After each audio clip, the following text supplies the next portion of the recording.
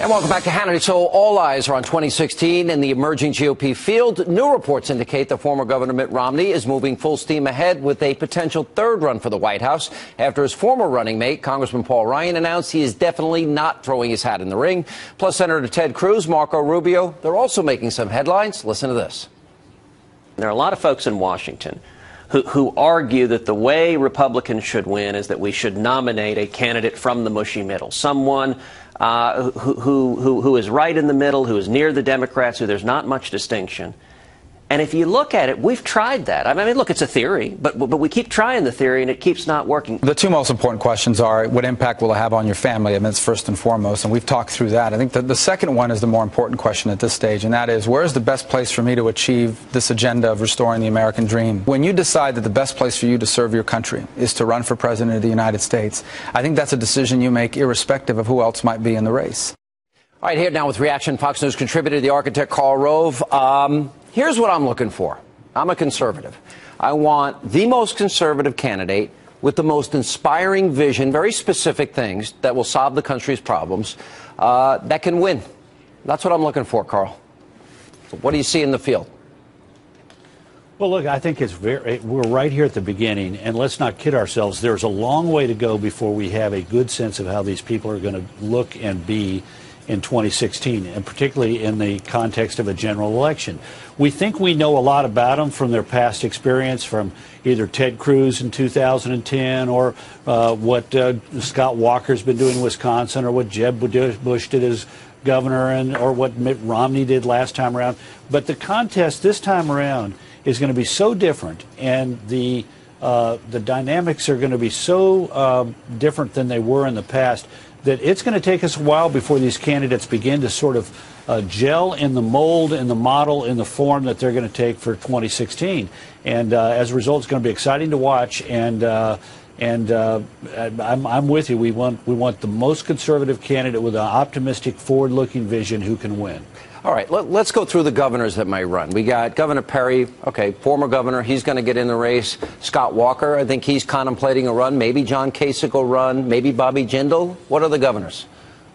Christie? Well, we have we have Governor Christie. We have former Governor Romney apparently now, and former Governor Bush, and we might have Governor Snyder of Michigan, who's also mentioned. Let me correct you on one thing.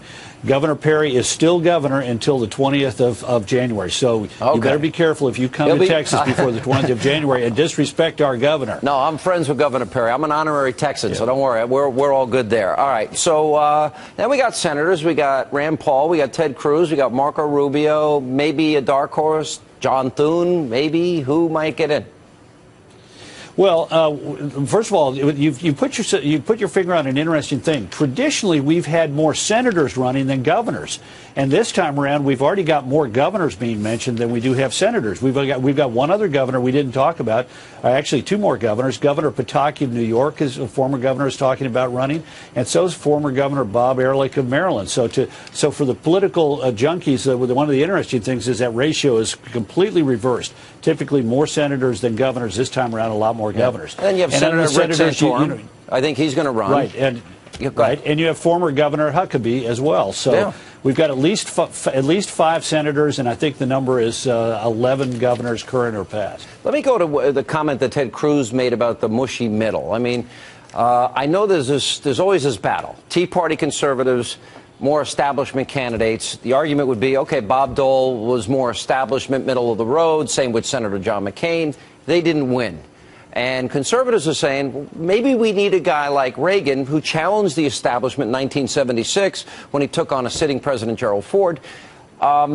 Is that case, can that case be made? Do you think there'll be a struggle? Do you think it'll be an intramural war, a battle? Is it going to be ugly?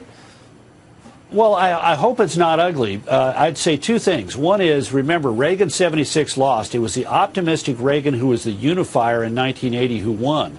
And I think there's an important lesson. Reagan got close in 76, much closer than people anticipated. He got close, but he ended up losing the nomination, and we lost the general election. But here's my point. Reagan won in 1980, even though it was 4 years later, and he still had some antagonisms left over from 76, and he did so by focusing those wonderful years between 77 and 79 when he does those radios. There's a wonderful book by Marty Anderson, who just passed, who was Reagan's domestic policy advisor, who found the original scripts. And what you see there is a very active mind who is focused on trying to define a positive image and a positive agenda for the future. What does he want to do when he runs for president a second time? Or actually, in this case, a third time, as briefly a candidate in 1968. And you see the mind of Reagan as he explores these questions in his own handwriting. Yeah, Reagan in his own handwriting. I mean, I think it's the best book about words. Reagan you can ever read, because it's own writing. It is fabulous. You see him crossing out things and putting in, and yeah, it's really good. All right, let's talk on the Democratic side. Well, but let me make this. Let me finish the point, though. The point is this: Reagan. I thought Ted Cruz hit it on the nose the other day in his Heritage Action speech when he said, "Here's what we ought to be about." And it's always easier in politics to say what you're against. It's harder to say what you're for. And that's what Reagan was involved in those important years, was figuring out, when I run again, how can I express myself in a way where I am for things and where I paint a vision, the shining hill, the shiny sitting on a hill. How can I paint that vision with clarity and power and passion? And he did so, and I think it's a lesson for every candidate running this year. Do you think it's a fait accompli? Is it over? Is it Hillary on the Democratic side?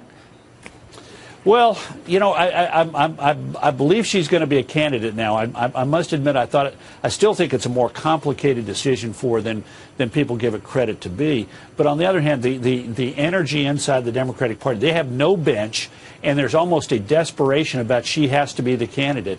But could she be taken out? Yeah, she was taken out in 2008 by Barack Obama. Could Elizabeth Warren take her out? Potentially. I don't see Elizabeth Warren doing it this time. Because, look, let's be honest. In 2016, it's going to be tough for the Democrats. Who would want to follow Barack Obama? It's hard for any major political party in the modern era to get a third term. George H.W. Bush did it with Ronald Reagan, got the third term for Reagan. But other than that, we've not had a, quote, third term. That is to say, two terms of a party followed by a third term by the same party since FDR and Truman, and those were extraordinarily different circumstances. All right, Karl Rove, appreciate it, and thanks for being with us.